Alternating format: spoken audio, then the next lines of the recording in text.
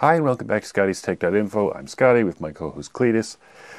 The last time you were on an airplane, did you notice that there were these little antenna-like things on the back of the wings? There were actually like 5, 6, 7 of them. Well, what the heck are those things for? Now, the answer to this question is actually pretty darn cool. So, in order to explain what they're there for, we begin with a balloon and a piece of wool. So you have your balloon, you have your piece of wool. And we know from, the time we're little kids, you take the balloon and the piece of wool and you put them together. And if you rub them together and move the wool up and down, what ends up happening is electrons actually move from the piece of wool to the surface of the balloon. And what we end up with is a negatively charged balloon and a relatively positively charged piece of wool. And then, of course, if you take the balloon and put it near your hair sticks to the balloon, and of course, we all know this is just static electricity, right? Simple. We also know that if you're walking, say, along a carpet in your stocking feet, the same thing happens. You become electrically charged. The wool actually gives up electrons, and the electrons go onto your body, generally on the surface of your body, and then let's say you decide to reach out and touch the grounded screw of, say, an old-fashioned light switch, or maybe you touch a doorknob, any grounded metal.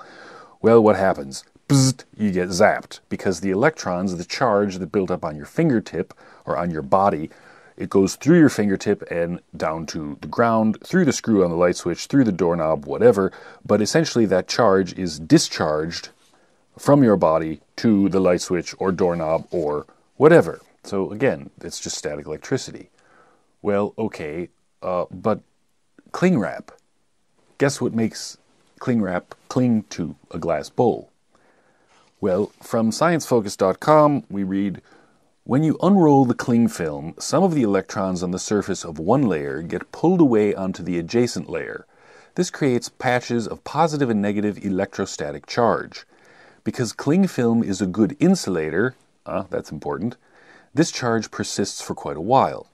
When you wrap the cling film around itself or another insulator, like glass, the electrostatic charge induces an opposite charge in the other surface, and the two stick together.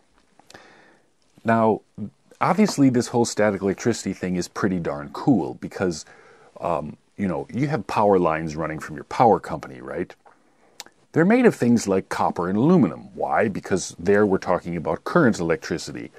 The theory is, the generally accepted theory is that you have, a whole string of copper atoms, and you apply voltage, and the electrons move along, get exchanged between them, the different, copper molecules, blah, blah, blah, whatever, right? Copper atoms, great. So static electricity is actually fascinating because we're talking about taking two insulators and rubbing them together and they become electrically charged. You wouldn't have power lines made of rubber balloons or wool carpet because that would be ridiculous. So there's a generally accepted theory. Now, the most fascinating thing about this is that actually scientists are not quite sure why static electricity works. So I'll give you the current theory. The current theory is that when you have a balloon and a piece of wool, say, and you rub them together, now the surface of the wool fibers may be a little shaggy, but the surface of the rubber balloon is very smooth. But if you zoom in really close, what you have is kind of these rough surfaces. And the theory is, more or less, that when you rub those two surfaces together, you're actually compressing at a molecular level the molecules of the balloon and the molecules of the wool fibers in the carpet, and that compression is causing kind of like a voltage gradient, which then makes the insulators give up or receive electrons, and voila, they become electrically charged.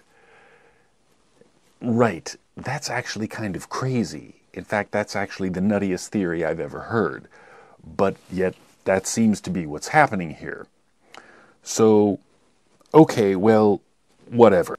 So at this point, you're probably going, that's great, Scotty, but what in the heck does that have to do with those little antennas on the back of airplane wings? Right, so it turns out that they are not antennas, they are what are known as static dischargers. So what happens is, just like with the wool and your balloon and that kind of thing, you have an airplane, and the airplane is traveling through the air. Now, sometimes the air is dry, sometimes the air is wet, sometimes you have dust, you have ice crystals, you have snow, and of course your airplane is traveling through the air at a rather high velocity, and so you have friction between the aircraft skin, the usually aluminum alloy skin of the aircraft, and the air, dust, rain, snow, sleet, whatever. And what ends up happening is it's kind of like rubbing your piece of wool against your balloon. A static charge builds up on the airplane, at which point you might go, uh-oh. This is not necessarily a good thing, because if you don't discharge that static somehow, what ends up happening is the charge builds up and builds up and builds up, kind of like on your balloon or on your finger when you're snuffling your feet along the carpet, and when you touch something, you ground all that charge, and bzzzt, you get a zap. Well, with an airplane, a really, really, really big charge can build up, and what will eventually happen is you have like little actual antennas on the airplane, or the sharp edge of like the wingtip or the tail fin, and you'll actually get arcing and corona discharge and rather unpleasant zaps. Now, technically, this doesn't really pose any real threat to the aircraft itself, but it does actually generate a whole lot of radio frequency noise up to like the 1 gigahertz spectrum, and that can interfere with communications and navigation equipment and that sort of thing. So what you do when you're building an airplane is you actually put these little antenna things, these static dischargers, on the trailing edge of all these surfaces. And what that does is it allows the built-up electrons, that charge that's built up on the skin of the aircraft, to be safely dissipated out essentially the rear of the aircraft. And the reason they're pointy like antennas is, first of all, each little antenna actually has a resistance of like several megohms. And the idea there is that as the charge builds up on, say, the front of the airplane, you want it to all sort of go towards the back of the airplane. And of course, if it was just sort of like a direct short with no resistance, you might get sharper discharges. So what they do is they put a resistance in each one of these static dischargers so that it's continuously and slowly discharging that charge buildup on the aircraft's hull, gently and effortlessly and safely into the air behind the aircraft. So that's the first thing. The second thing is that in order for this to work, the shell of the aircraft needs to be essentially a Faraday cage. So from my other video about how to make a Faraday cage to prevent your cell phone from transmitting and receiving signals, we know that a Faraday cage is essentially a continuous shell of conductive material, usually metal. And if it's a continuous shell, then the inside of the Faraday cage, in this case the cabin of the airplane, is essentially protected from all radio transmissions and electromagnetic craziness and all that sort of thing. So it's fascinating, actually, because it turns out that even the windows of airplanes usually have a conductive layer, because, as you know, with a Faraday cage, it has to be a continuous shell of metal, so you can't have a hole in the middle, like glass is an insulator. That won't work. So they put like a conductive layer in like the windscreen of the cockpit, for example. And of course, that means all doors and hatches must be sealed. If the aircraft uses composite materials, there has to be a conductive layer somewhere sandwiched in that composite layer, and that conductive layer has to actually be joined to the rest of the metal parts of the aircraft. So you have to have a complete Faraday cage, and then you have to have these little antenna-like things sticking off the back with a resistance, and voila, your aircraft is protected from static discharge, no disruption to communications, no disruption to navigational equipment, everything is hunky-dory. Okay, so at this point you're going, right, well, giant discharge, like, what about lightning? I mean, surely those little antennas in the back, if it's reducing static discharge, that should help protect the plane against lightning, right?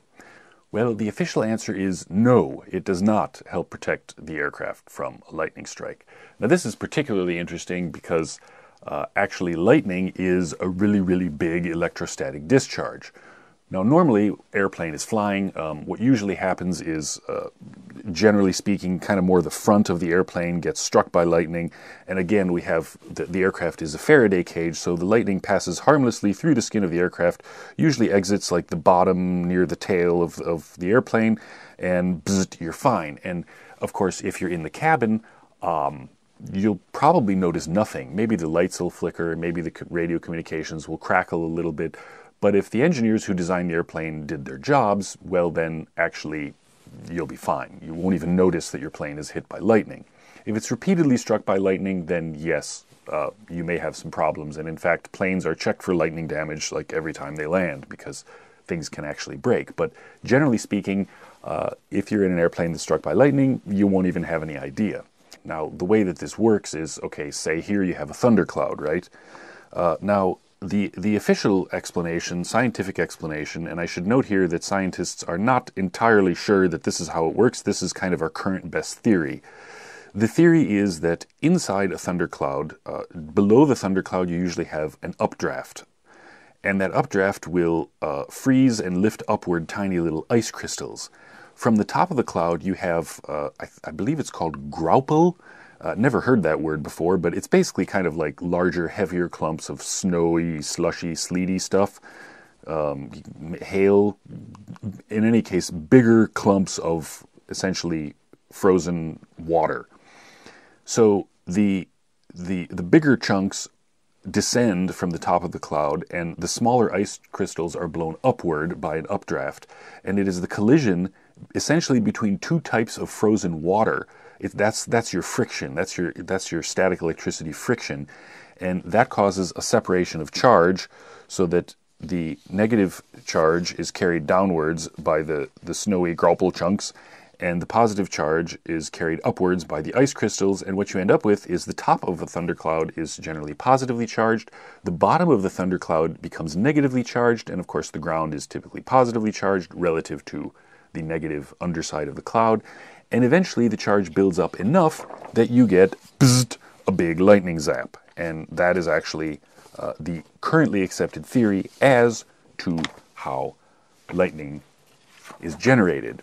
Now, this is all kind of incredibly fascinating because obviously the Faraday cage protects against static discharges. It's also what protects the airplane against a lightning strike. And of course, the electrostatic buildup that occurs when the plane is flying through the air, it's due to rubbing together static electricity generation. And of course, a lightning discharge, again, is due to, the theory goes, rubbing ice crystals in the clouds, boom, you get an electrostatic buildup, you get a discharge, Bob's your uncle. The fascinating thing is that this generally accepted theory of how static electricity is generated by rubbing two insulators together, that's kind of our best guess at the moment, but there's not general agreement. Some people think there may be other factors at work, other principles, maybe something we haven't even discovered yet. And the same is true for how thunderstorms generate lightning. That's kind of currently our best guess. So we go from a simple question of what are those little antenna things at the back of an airplane wing to basically discovering some things about static electricity where even our best and brightest minds are not entirely sure what's going on there. So who knew that simply sitting on an airplane looking out the window going, what the heck are those little things, could lead to such a fascinating subject? Don't forget to click the like and subscribe buttons because that really helps me out. For more techie tips, see ScottiesTech.Info, and thanks for watching. See you next time.